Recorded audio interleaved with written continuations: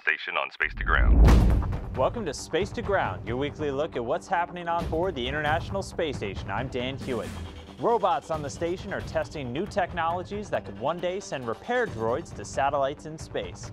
The robotic refueling mission picked up again this week, which uses the station's two-armed mechanical handyman Dexter to show how future robots could repair and refuel satellites in space.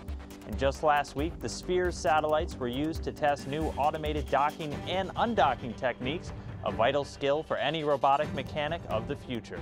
A new flock of CubeSats also shot away from the station this week.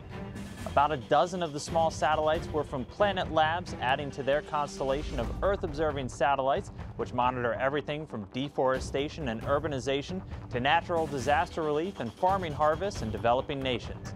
And two other satellites were built by Denmark to test radio technologies for tracking both aircraft and ships on the open sea. This week, we have a fun question from Connor, who wants to know what would happen if you popped a water balloon on the space station. Well, because of the unique environment, it'd end up pretty much looking the same as before it popped.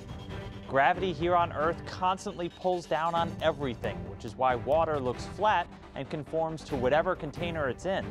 But in microgravity, surface tension takes over, and water molecules naturally pull on each other evenly in all directions to form a shape with the smallest possible area, a sphere. Makes staying hydrated a lot more fun. That's it for this week. Keep sending us your questions and comments using the hashtag #SpaceToGround. We'll see you next week.